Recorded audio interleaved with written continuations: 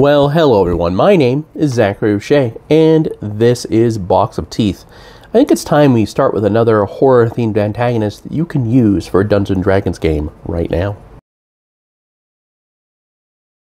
When you're running a role-playing campaign, whether it's Dungeons & Dragons or something else, one of the most important elements that you want to have there for your players are memorable villains or antagonists, whatever you want to call them.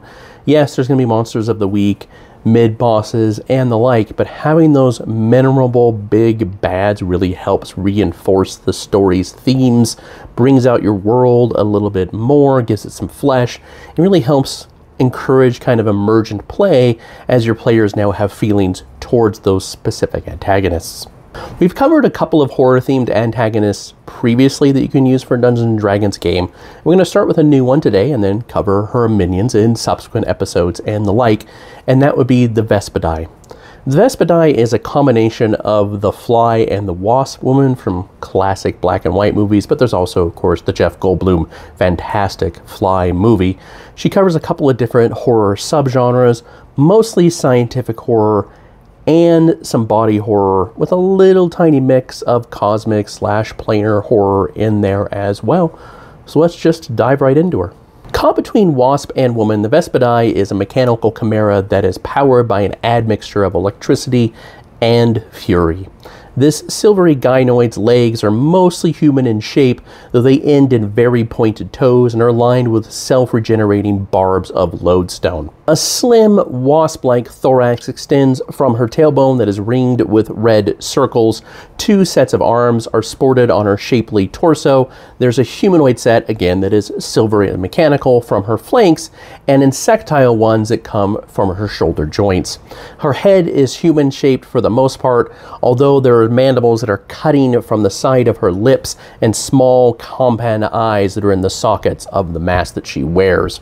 Her antennae are merely a tuning fork, and her wings an exquisite collection of silver and conductive gossamer. She has red glass between her ribs, on her cheeks, down along her spine, and through this glass one can glimpse the lumpy combination of exposed muscle and chitin that is floating within the charged chemicals, which is her actual body. As one might expect, Vespidae never wanted to be a mechanical abomination. She and her lover were accomplished alchemists and arcanists that had a keen interest in insects as a hobby. They kept a variety of bees, hornets, and wasps around their estate to both study and cultivate for various agricultural pursuits, but again, only as a hobby. Their real focus remained on inventing what they called waystones. They wanted to make these arcane devices that would open up teleportation to the masses instead of it taking years of arcane study to master the spell. Years, incidentally, that were under the thumb of the very powerful and greedy planar guild that essentially enslaved the wizards that were under their service. The guild's wizards kept the secrets of teleportation magic to themselves and charged exorbitant prices to make sure that people had access to them. Thus, they only really catered to the rich and powerful, which made them rich and powerful as well, effectively making the Planar Guilds just another group of oligarchs. The lovers dreamed of crippling the Planar's guild and becoming heroines to the common folk. Unfortunately, one of their experiments ended in a nightmare. One cannot say if a stray hornet just flew into the Waystone experiment, or if there was sabotage by the guild, or it was just a cruel twist of fate that messed the poor Vespidae up. She went into the Waystone as a woman, and on the other side appeared as a rapidly devolving mess of raw nerves, twisted bones, chitin, and oozing flesh. If not for her lover's quick thinking, she probably would have died that day. Perhaps it would have been for the best, one can hardly say. She spent the next couple of months in a vat of electrified goo to stay alive while her lover constructed this body she now wears and does great evil with.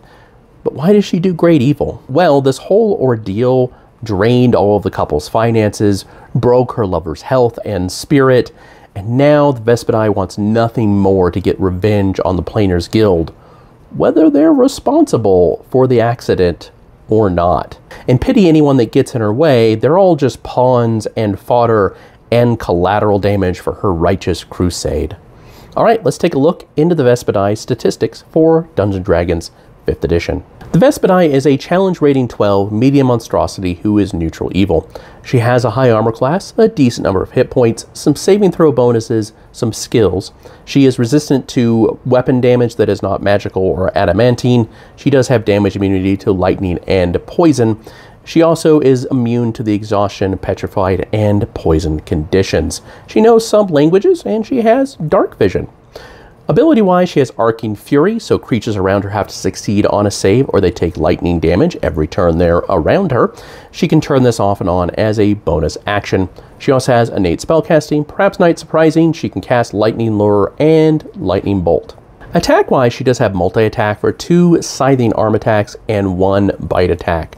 The Scything Arms do a decent amount of slashing damage and a little bit of lightning damage. The Bite is no slouch when it comes to damage either, though it is piercing damage instead. It can also inflict paralyzation with a repeated save. She also has a Conductive Stinger, which is not a multi-attack. It does a tiny bit of piercing damage, but its big issue is you have to make a Constitution save or you become poisoned and vulnerable to lightning damage, which is the majority of what she does. This also has a repeated save. And what would a big bad be without some legendary actions? She has Scythe, so she makes a Scything Arm attack. She has Electrical Mayhem, so she can cast a spell. But she also has Voltaic Pull, so she makes a line of barbs. Remember, they are a lodestone that pulls things to them if they don't make a strength save, as long as they're not flying.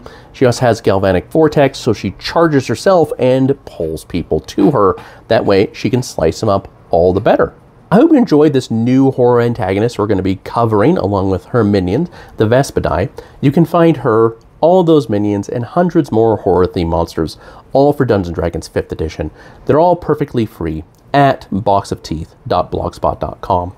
If you're more interested in the non-Dungeons & Dragons role-playing content that I have, or the horror fiction that I write, that includes Grease Paint right here, it's got a killer clown. It's the first in its series.